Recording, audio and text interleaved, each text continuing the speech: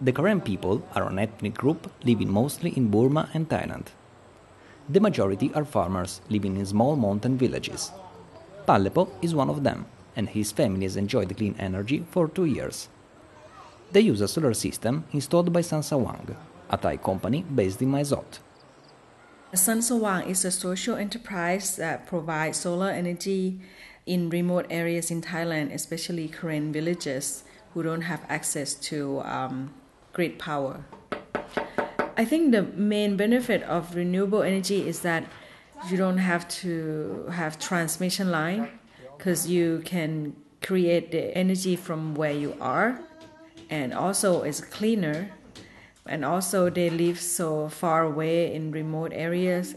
Most of the time during rainy season they will be cut off from outside world because you can use the road access to those villages. In 2004, the Thai government installed 200,000 photovoltaic solar panels in rural villages along the Thai-Burma border. But many of these solar systems stopped working after a few years.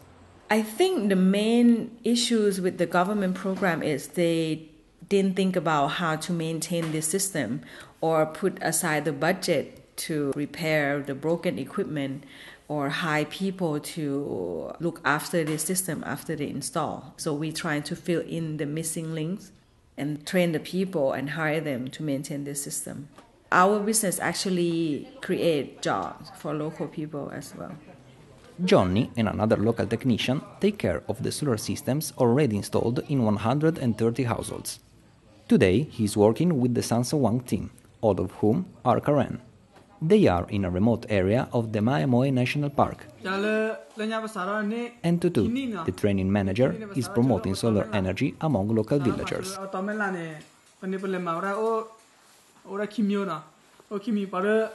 We send the invitation letter to the government first, and then we present our job, our company.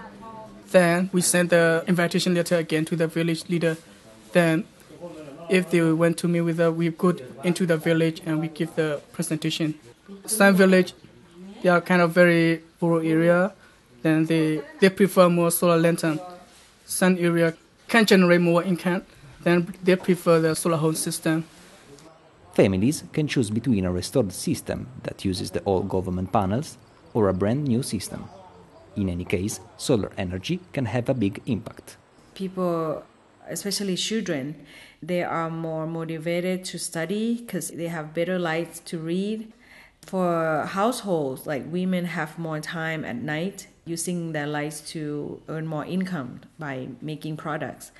And health benefit that now they don't need to inhale like the candles fume and improve their health that way.